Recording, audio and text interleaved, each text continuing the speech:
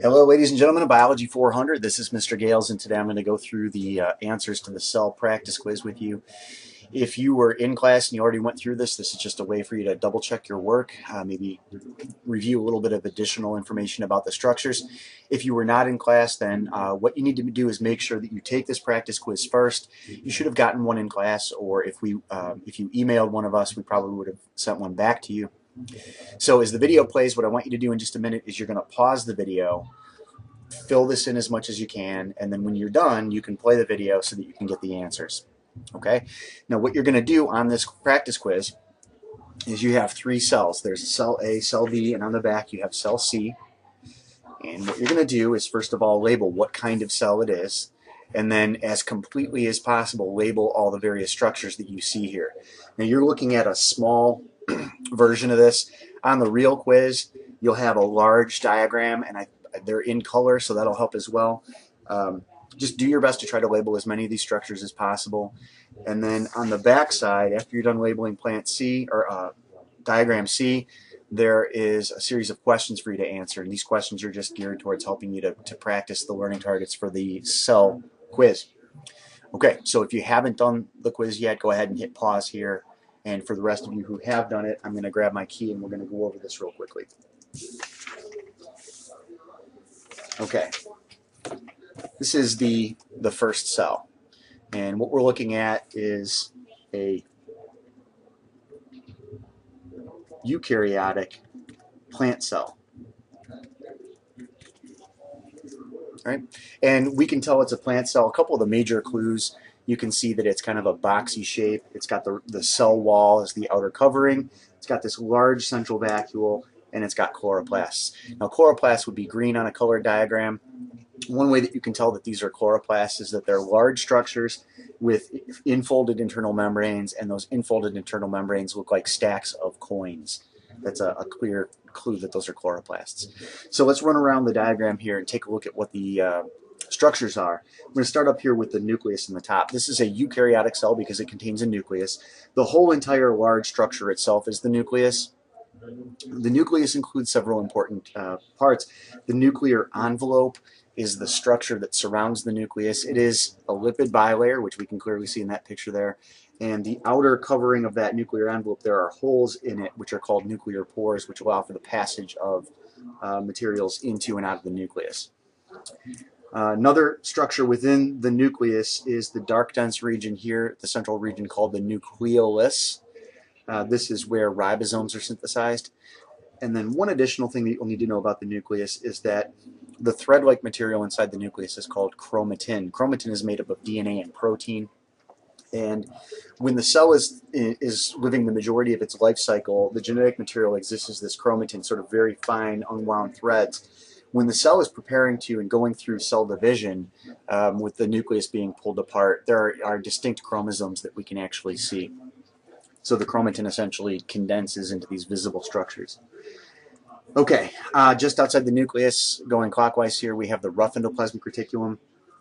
It's rough because it's dotted with ribosomes. It's a little bit difficult probably for you to tell on this monitor here, but there are the membrane, so the back and forth meandering membrane of the endoplasmic reticulum has ribosomes on it, so that's rough ER.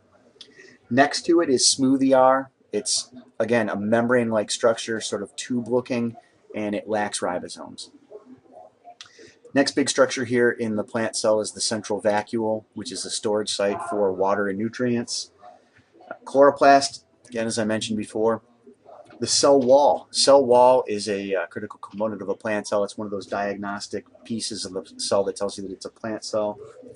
One interesting thing to note about the plant cell is that it contains holes as well. Now, the plant cell wall itself is not permeable like the membrane is, but it contains these little holes which allow for the transfer of substances through that impermeable cell wall. Those are called plasmodesmata. Okay, next structure that we're going to look at here, this is a cross-cut section of the cell, and you can see just underneath the cell wall is the cell membrane. Here we have a lysosome or a peroxisome. They're very similar structures. They are essentially membrane-bound sacs called vesicles that are filled with enzymes. Next structure here is the mitochondrion, kidney bean shaped. It's got the internal inner foldings of the membrane called the cristae. We talked about those for increasing surface area. And then here's the Golgi apparatus. The Golgi apparatus is that series of flattened membranes where proteins are packaged and modified. Last structure I want to talk about briefly here is the microtubule organizing center found in plant cells. This is similar to what the centrioles are in animal cells, involved in pulling apart the chromosomes during cell division. So that's the plant cell and the structures of the plant cell. Cell B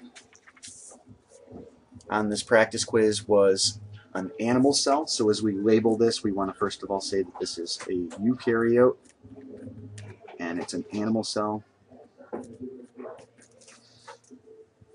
All right. And we're going to work our way around the structures again, starting with the nucleus. And we can tell it's a eukaryotic cell because of the nucleus, and we can tell it's an animal cell because it lacks a cell wall, lacks a chloroplast, and lacks a large central vacuole. So nucleus, with the outer covering of the nuclear membrane or nuclear envelope, it's got the nuclear pores, which allow for the passage of materials in and out through the and into the nucleus. This picture, I think, is a little clearer that you can see the rough endoplasmic reticulum. If you look carefully here, you can see that there are dots on that meandering membrane, so rough ER. Next structure here I'm pointing to is the cell membrane, obviously the outer covering of the animal cell.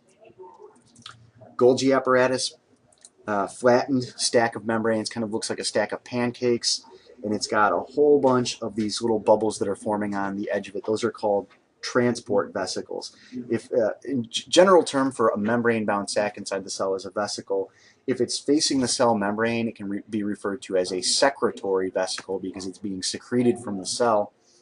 Other vesicles could be transport vesicles, particularly if they're running from the endoplasmic reticulum to the Golgi apparatus. Okay, mitochondrion, again, that very distinctive kidney bean shape with the inner folds increasing surface area.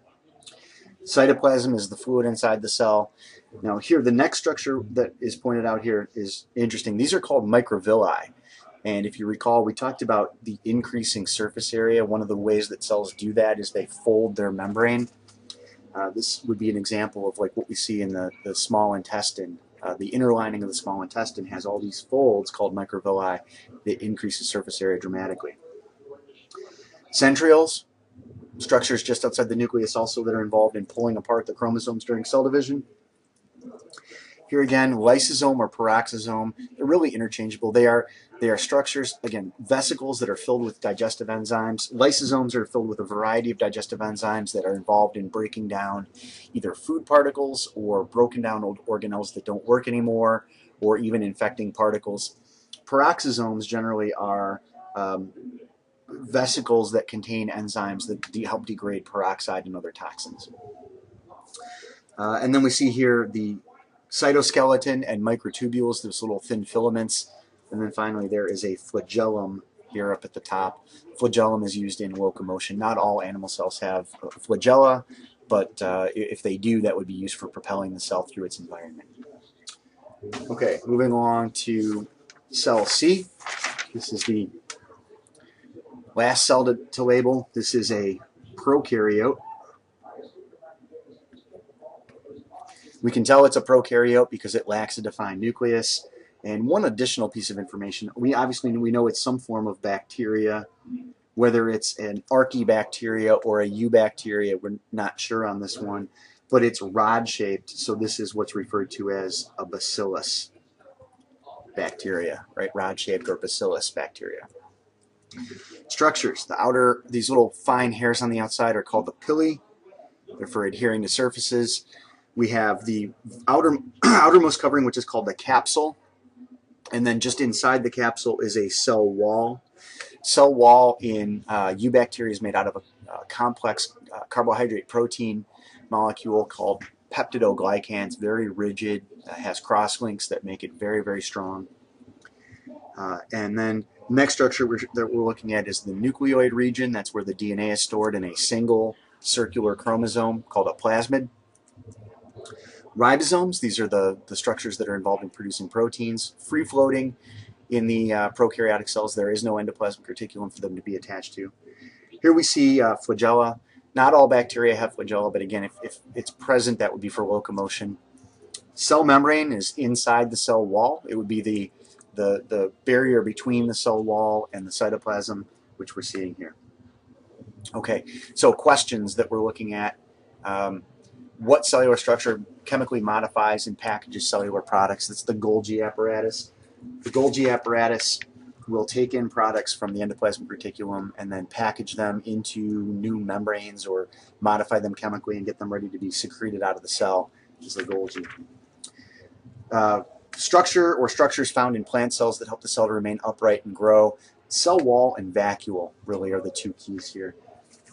If you look at a picture of a plant cell, the cell wall is rigid, it provides structure, so obviously it's going to be a major support for the plant cell, but something that helps to keep the plant rigid is the vacuole. When the vacuole fills with water, it sort of exerts pressure against the cell wall. Imagine having a water balloon inside this cell, inside the confines of that cell wall. If you fill it entirely up with water, it's going to continue to expand and put pressure against that. So those are the two structures that are involved in keeping the plant upright. Okay, the next question, the cellular structure that serves as a network system for the transport of cellular substances. That's the endoplasmic reticulum. We see endoplasmic reticulum here on our animal cell diagram. The rough ER is actually really clear here. So a protein might be made by a ribosome in the rough ER, and then it's going to travel through the endoplasmic reticulum along these membranes, and it'll be put into some sort of transport vesicle where it can go to the Golgi apparatus and then be shipped out of the cell. Outermost covering that regulates what enters and leaves the cell is the cell membrane. Its major job is to be a semi-permeable barrier between the inside and the outside of the cell.